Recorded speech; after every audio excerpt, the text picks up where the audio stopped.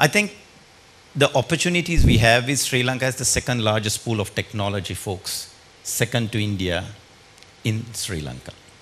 We have a literate population of 98+%. We have one of the largest, most significant mobile digital internet penetration per capita. Fabulous resources.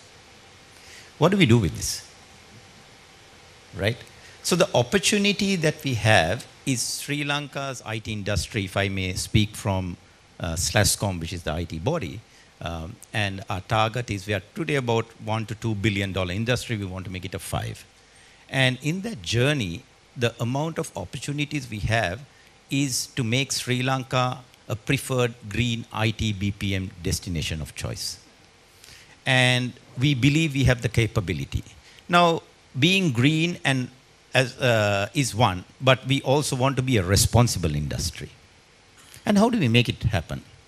So Virtusa is probably, I'm representing Virtusa from a global sense as well. We are probably in the 98th percentile of the most responsible companies with the EcoVadis rating of gold and so on, reporting into the Carbon Disclosure Project.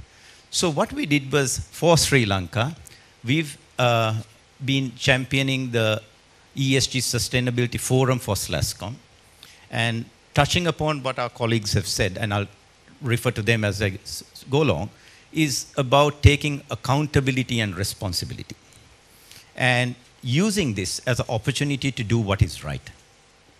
What is your purpose of your company? And in doing so, how do you make it happen? So, flipping back to the initial thought I had of a green IT BPM destination, today we have opportunities to go renewable, and Dr. Fernando pointed this out.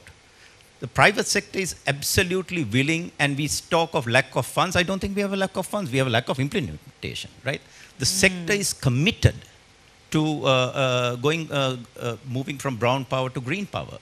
We as company policies have 20% EV mandatory towards our supply chain. It's about future-proofing your organization. It need not be IT. It can be anything. And your supply chains to survive the climate challenges we have. Right. These are times of uncertainty. There is times of volatility, ambiguity, complexity. We've never seen these challenges before. And technology is a great leverage. Look at COVID. COVID was the enabler of one of the greatest global digital transformations that ever happened. None of us ever thought we'll work from home in this fashion. None of us realized. And when you reduce consumption, you bring in operational efficiencies, you bring in profitability. So being sustainable is profitable. There is no question about it. And touching on the earlier aspects that we spoke about, I sort of believe in the 7 Ps principle, which is this cannot be done alone. It's not going to work with 3 of us here. But what will work is a focused effort of private-public partnership with a purpose and a passion for people and planet. That's 7 Ps. 7 Ps, right? The 7 Ps of that. Now, what does this mean to the audience? It's about being a conscious decision. Are you contributing to the problem or are you contributing to the solution? It's a simple question to ask.